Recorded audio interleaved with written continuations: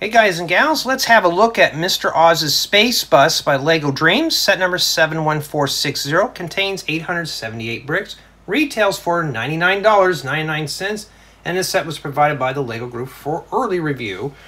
And this is essentially what you're getting, and I'm going to be honest with you, this looks rather junky. I don't know, it looks like more of like a flying train than anything else, but we do have 10 figures on the top.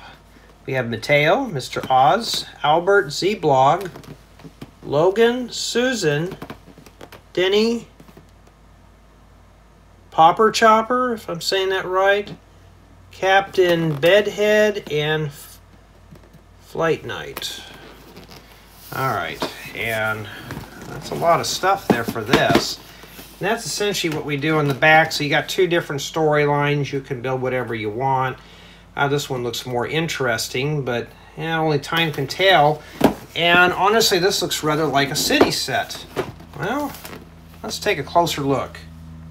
First, let's start with our minifigures. Off to the left, we have Mateo, Mr. Oz, Albert, Z-Blob, Logan, Susan, Denny, the Popper Chopper, one of these guys with the top hat, the Captain Bedbeard, which is him right here, and this guy right here is Flight Knight. I think that's Denny. I'm trying to read off the box here because some of these get pretty confusing, especially when they all look the same at this point. And for the most part, they're a nice set of figures, but we only get two standard figures with this big set.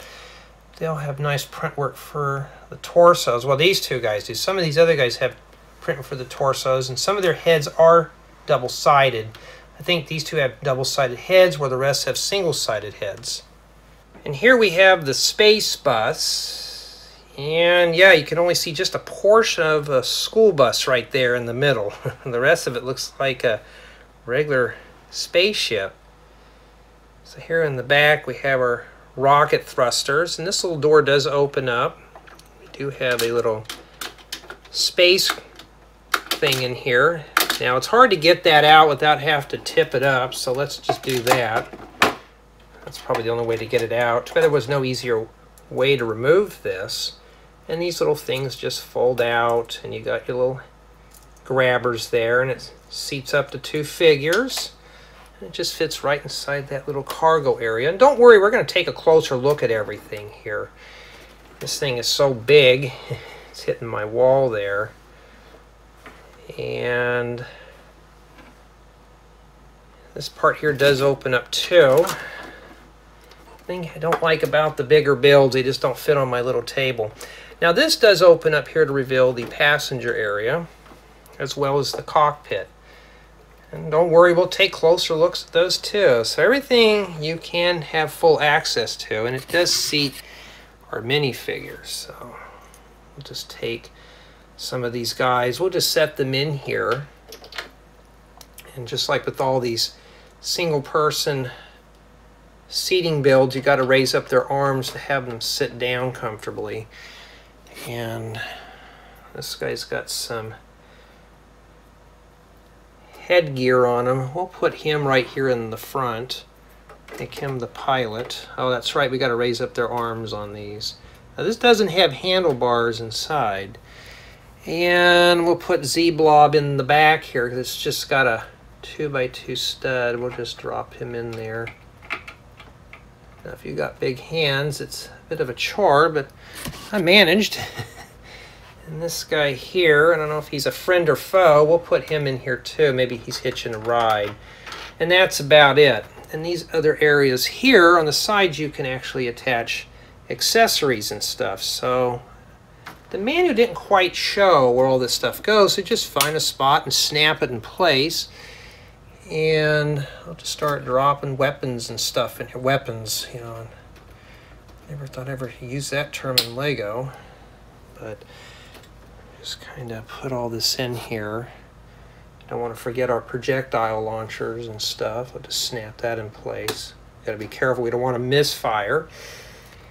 And yeah, for the most part, everything does close up and stuff, and looks pretty good. Well, let's take a closer look at everything. Here's a closer look at that cockpit. Some of the controls are printed, and as well as up there right underneath the windscreen. So there's a lot of detail for this, and look at that. It closes nice and seamless. Looks really good. You can see right in there where the windscreen is at. Now sadly this part here is a sticker. I was hoping this to be printed, but it's not, sadly. And there's plenty of seating in this Spacebus. So here's a close-up of those weapons areas. Looks like it has windows, but the windows have been blocked off to store all this stuff. And some of these tiles are printed, which is pretty cool. And this closes up pretty nice. Sometimes it can get a little stiff here. Have to move a few things around, but there you go. And this thing on top is some kind of satellite listening device. I don't know what this is. Maybe it's some kind of a ray gun. I don't know. And that's sadly a sticker there, but looks like Z-Blob or somebody could stand on that. Maybe it was that one space guy that I lost already. Oh, here he is.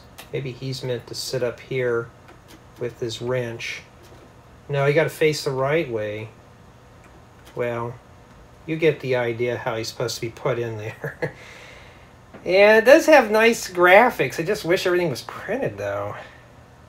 Now these right here are pretty cool. They store the studs for the stud launchers. So, whoops, you can grab a couple studs out and just load them up into here. And there's a bunch of stud launchers in this model, like these right here. You turn these, it's supposed to rapid fire. You got stud launchers here, you got stud launchers on both sides. There's just a lot of stud launchers. So this is meant to be really interactive, but also very dangerous too. And here's that spot where that cargo area is supposed to be, and it's kind of dark, but I can open this up a little bit here. And there's some graphics on that piece there too. So this thing does fit in here. So what you do, we already shown how it's folded out. You just come in here, we'll fold this back up. And trying to do everything one-handed is a pain. And that just fits in there and closes right up too. So that's pretty cool. So you have access to almost everything in here, including the parts that stick. There we go. So you got these right here. These are the missions right here too. So I did the blue mission, but these do detach. These two pieces here. And you can change to whatever mission you want to do it. And for the most part though, it is a nice build. It's pretty interesting. I wouldn't say, well, maybe it is unique. I just wish this was printed though, but yeah, I mean, take a look right up in there. Let me crack that top open again, and you can see it goes right on through there. I mean, it looks like a nice spaceship. It's just this here hangs up a bit on the top. I know it sounds like that hits hard pretty aggressively on the table, but look how seamless that looks. Just a little gap there, but look, it just closes nice.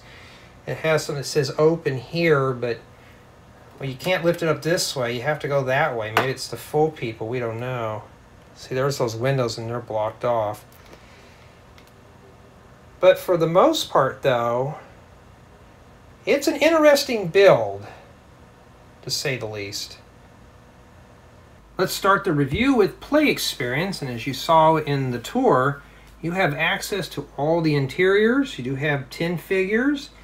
You even have these annoying stud launcher things. But for the most part, I am very happy with the play experience on this. This is a really nice spaceship, or Spacebus. But I had a lot of fun just kind of exploring the build. This was pretty cool to look at, and the only thing that kind of detracts from the value is the stickers, but we'll get to that later in the review.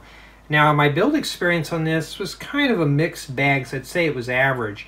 For the most part, it's not too bad. It was just the stickers. The stickers kind of dragged out, as well as some of the figures. in bag 7, you had to build 5 of these all in one sitting, and that was not fun at all. I was getting bored with it. I think it was the dark, dreary colors. It wasn't too pleasant, but for the most part, the spaceship is the fun part of the build. I think a lot of people are going to enjoy the build of the spaceship, but it's the stickers that kind of takes away from all that. And there's probably over 25 stickers on this. If you're not a fan of stickers, you're going to have a difficult time with this build. So that kind of degrades the build experience a little bit, which we'll start with that. You know, like I said, I was pretty pleased with the build. Yeah. Now, for build quality, it's pretty robust. The only thing I had an issue with is one of these things inside of here. I think it was this right here in this area that kept coming apart. I was trying to put these sides together. Other than that, though, this thing is meant to be pulled around and played with. Everything is built robust. Even taking off these accessories right here, this is really locked in very well. So you can easily just swap these out and change the storylines. So I did the blue storyline on this. I'm sure you could easily just take these pieces off and switch over. So like these come off and these come off. So the only thing you're really focusing on is just this stuff here for bags 8 and 9 is mainly targeted towards the storyline. So just swapping the accessories out, there's full access to that. So not like you have to take half the ship apart to change it. You just take off the accessories and then just change the accessories around. That's not too bad. So that really does help with the build experience as well as play value on this as well. And these guys are a bit top heavy here. Now for collaborative build, it's non-existent. I think bag 7 was probably the only one that was isolated from it. And maybe bags 8 and 9, you can build the accessories. But for the most part, this is not meant to be a family build. This is just a solo build. So only one person could really build this comfortably. That's the sad thing. I could see this being a collaborative build for maybe family or friends, but sadly it's not. I wish it was. Now for city drop-in value, this can be placed in a space theme. So this is self-contained, it's finished. You don't have to finish any sides off or improve it. This looks good as is. So you can just drop this in your Lego city. It would just look good, and maybe in your airport or something. Yeah, it's a bit on the larger side, but for the most part it is interesting to say the least, especially for a city theme.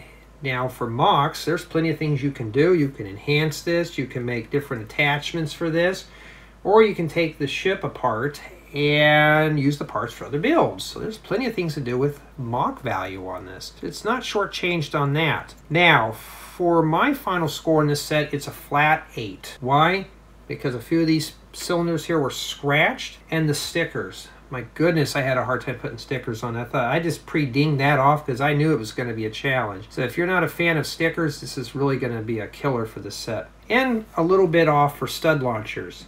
Now, if you notice, I didn't put any of the studs on these because I didn't want to have to pick that up. So imagine a parent has to pick all that up. I hope whoever's watching this and wants the set, don't fling those studs around. It's not worth it. You don't need to get in trouble for that. So just keep the studs in these right here. Really good storage area for the studs. Or you can just use them for other builds. Do I think this set is worth $99.99? Maybe. It is a playable model. You do get 10 figures, 2 of which are regular minifigures. But I say it's a little on the high end. Just a little bit. But for $99.99, you are getting a fully playable model. So maybe it might be worth for somebody who loves this theme. For me, I just don't see it. I'd say maybe $90 at the most. I mean, it's an extra $10, but still, if everything was printed in here and the pieces weren't scratched, this would have been a $120 set easy.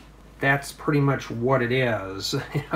But I want to know what you guys and gals think of this build. To me, it's interesting, but it's not quite my theme. But I don't know. I just didn't feel this build, but it was interesting nonetheless. So tell me what you think.